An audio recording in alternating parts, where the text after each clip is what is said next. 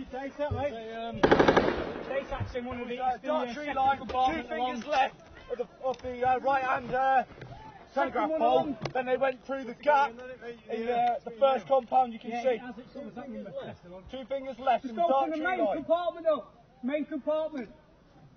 It was 2 fingers left, Tone.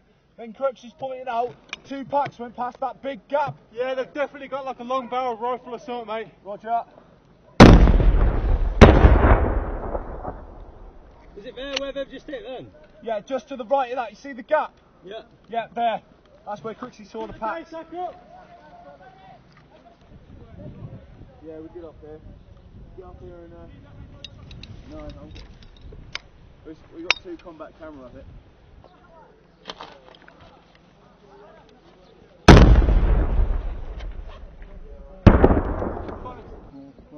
Yeah. Go on, just get it off and then we'll hold fire.